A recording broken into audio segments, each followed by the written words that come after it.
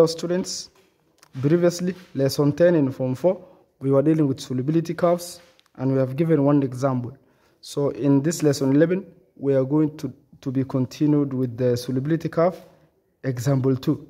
The table below shows the solubility of potassium chloride and potassium chloride 5 at different temperatures. So we're having temperature degree Celsius and degree Celsius. It's from 0 all the way to 100 degrees Celsius. Then we are having solubility of potassium chloride in gram by 100 gram of water. Then we are having solubility of potassium chloride 5 in gram by 100 gram of water. So these are the values given. So A, we are told on the grid provided below, plot a graph on the solubility of potassium chloride and potassium chloride 5 against temperature on the same axis. So learn us previously, we were using only one. We were having only one salt, so we were drawing only one curve. But here we are given now two salts. So that means we are expected to draw two curves on the same axis. That means on the same Cartesian plane or on the same graph paper. So here, first of all, let's just try to get our scales. And we are going to start with the, first of all, which are we going to put between temperature and this solubility on the x-axis and on the y-axis. So you can know which one to put on the x-axis. You just read the question A on the grid provided, where you see after against, you are going to put that one on the x-axis. So that means we are having against the temperature. That means temperature will be plotted on the x-axis.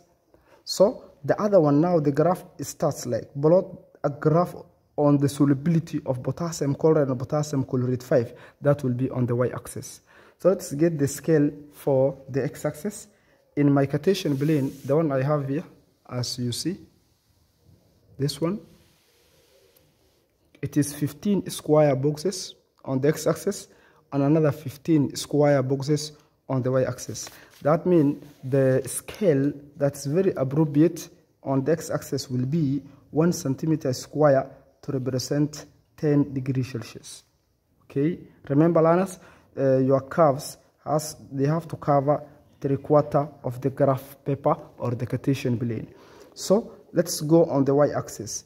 We said on the y-axis we are going to draw there the solubility of potassium chloride, the solubility of potassium chloride and potassium chloride 5. Potassium chloride 5. So the scale there, 1 centimeter square, will represent 5 gram by 100 gram of water. That will be the best. Okay, learners, try using these scales to draw on your own graphs, and we will see how it look like when you compare with my graph that I've drawn. Okay, so this is how the graph look like. Okay, on the y-axis, as you see, we have solubility of potassium chloride and potassium chloride 5 in gram by 100 gram of water as it is unit. Then on the x-axis, we are having temperature, which is measured in degrees Celsius. There we are having two curves. We have to label our curves. The one that is here is that of potassium chloride, and the other one that's going up here is potassium chloride 5. Okay, I have plotted the points. Have a look at it. That's the one for potassium chloride.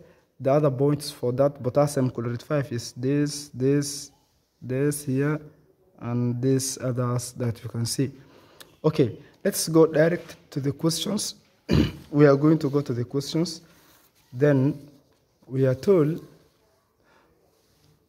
from the graph in A, state how the solubility of the two salts, that's potassium chloride and potassium chloride 5, varies with temperature.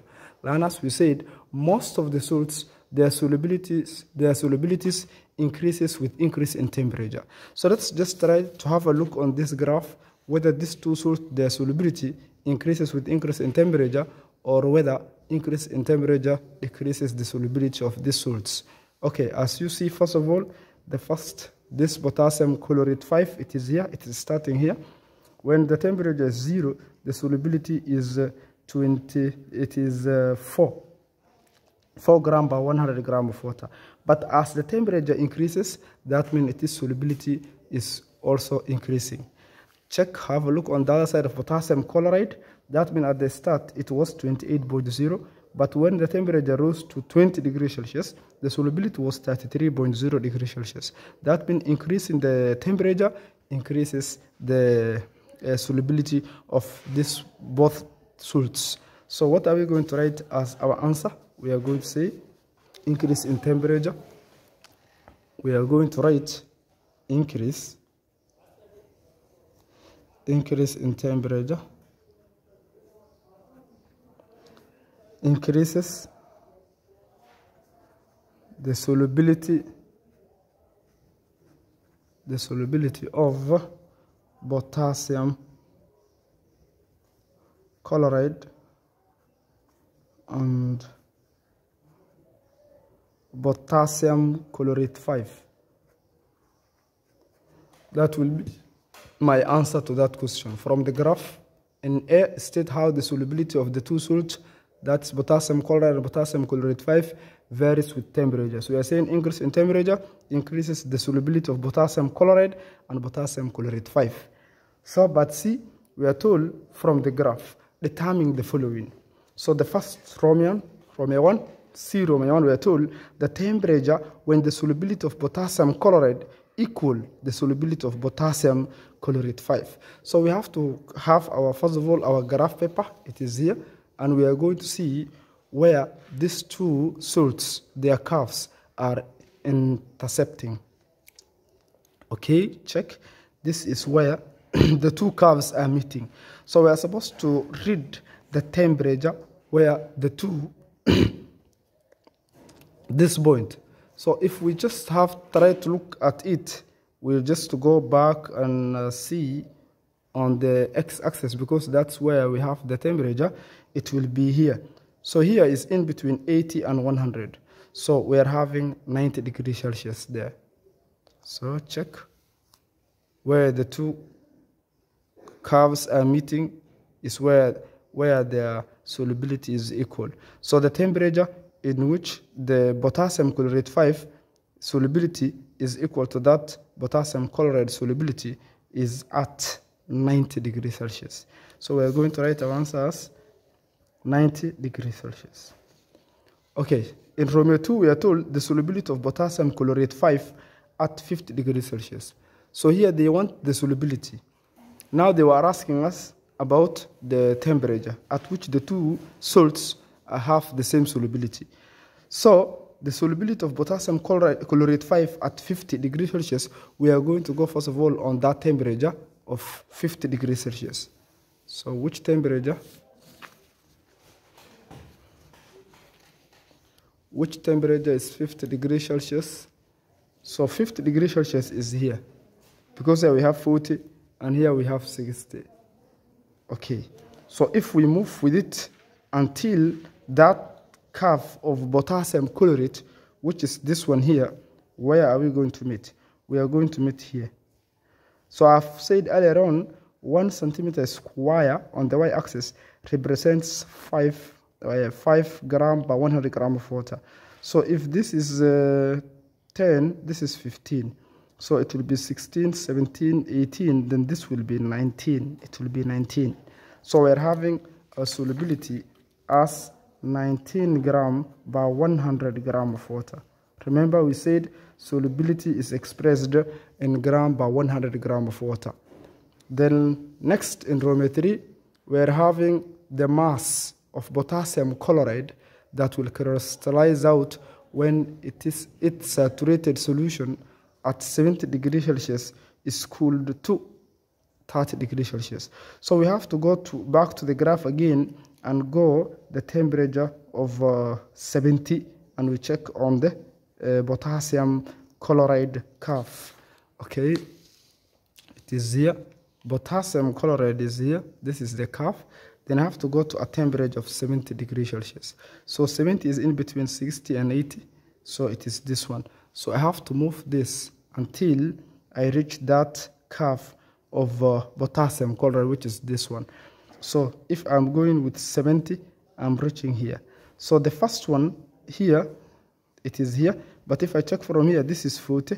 So that means 40 to the other one, I said each square, 1 centimeter square box represents 5 gram per 100 gram of water. So there is already 45.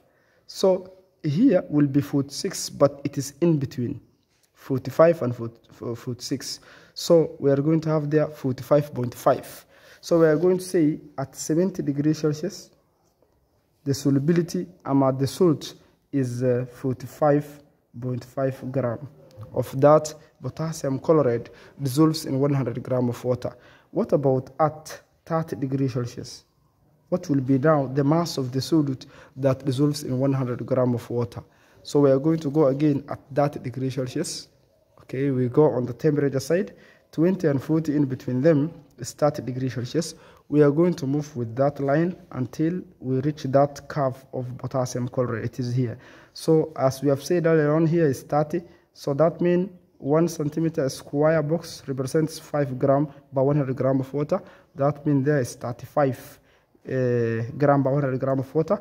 But it is in between, this line is in between 35 and 36. So in between 35 and 36 is 35.5. So that means when the temperature is 30 degrees Celsius, the mass of potassium chloride will be 35.5 gram. So if I want to get now the mass that crystallizes out when that saturated solution at 70 degrees is equal to 30 degrees Celsius, it will be 45.5 gram minus 35.5 gram, which will be giving me 10 grams of that potassium chloride. Then lastly, we are told the temperature at which the solubility of potassium chloride is 40 gram by 100 gram of water. So in this case, they have given us again potassium chloride, it is solubility.